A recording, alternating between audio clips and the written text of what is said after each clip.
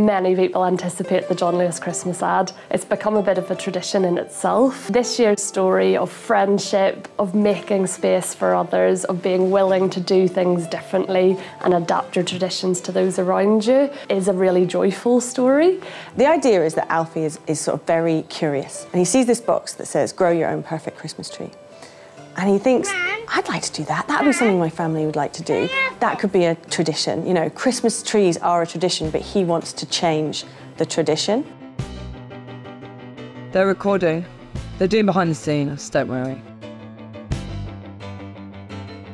3, 2, 1, action! The creative team put a slide in front of us, and there was a picture of a Venus flytrap, and it said, "A boy plants a seed expecting to grow a Christmas tree and instead grows a carnivorous plant." They whizzed through and went, "Oh, and then we've got another," and then both me and Paddy Fraser, who's our ECD, went, "Whoa, whoa, whoa, go back, go back." Snip, Lego! What I like most about being the actor is like seeing how people work with cameras. It's really cool. Now rising up. And reset. The ambition for this year's campaign, as always, is to go bigger and better than the previous year. We all just went, "Oh, it's so Christmassy!" The colours, the texture of a Venus flytrap, but it's not associated with Christmas at all. And then we built this story around it about a seed that you think is going to grow into just a regular Christmas tree and turns into a Venus flytrap. Having a real tangible puppet on set is super important for loads of different departments. The actor has something to actually act against and work with.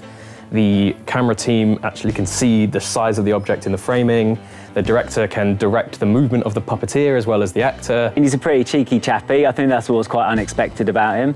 I think, you know, his personality really is like fun-loving little puppy. His head, as a sort of like Venus flytrap, has got sort of emotion to it, and you know, even without thinking of it as being a creature, you can imagine that personality in it. You know, you can make him feel sad or happy or sort of like laughing around. It's all down to the animation.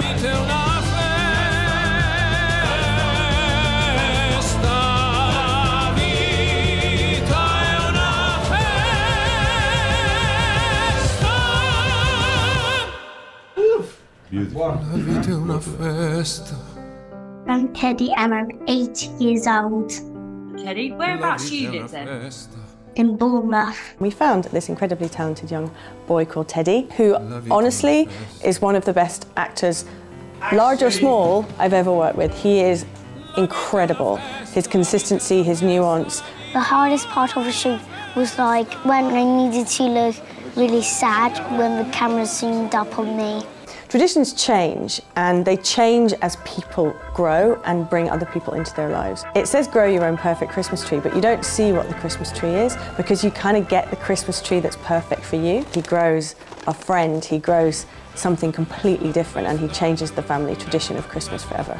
I think it's really heartwarming to watch how the family evolve with him and ultimately end up embracing him into their Christmas traditions.